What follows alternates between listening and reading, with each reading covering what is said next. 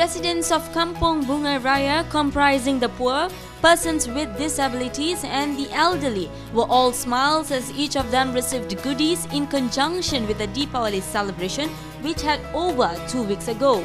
The program was organized by JASA with the help of MIC Subang Division. The motive of the program is believed to lessen their burden.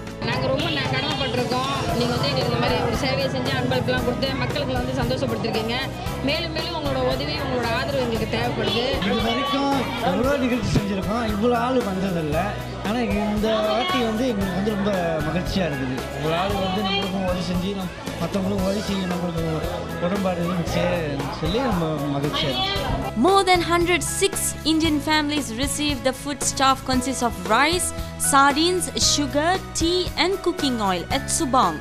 As a representative of MIC, its Secretary General S. Murugesan attended the program.